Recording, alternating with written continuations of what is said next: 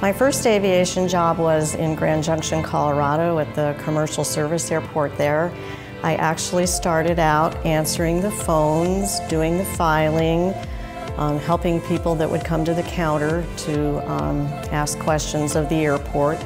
And so I basically, from the administrative perspective, started at an entry-level position. Now my family has a background in transportation. We did go out to the airport a lot in Denver when I was growing up and went to air shows. And what's interesting was I was always fascinated with the airport itself, the interaction with the people and just seeing how airports were laid out. Well, I spent 19 years at the Grand Junction Airport. Started out at an entry-level position, and as positions became open there in Grand Junction, and then I was there as a manager for 9 years until I accepted the position here at Falcon Field Airport.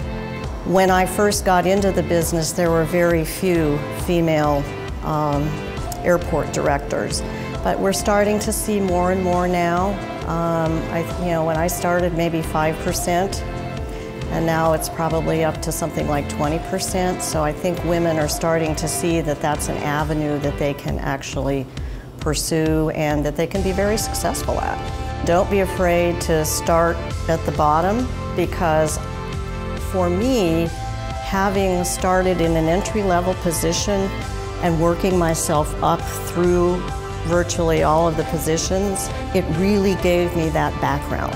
It really gave me that broad perspective, so even today, I understand what they're dealing with, I understand what their challenges are, because I've been there myself, and I never forget that. I will always remember where I started.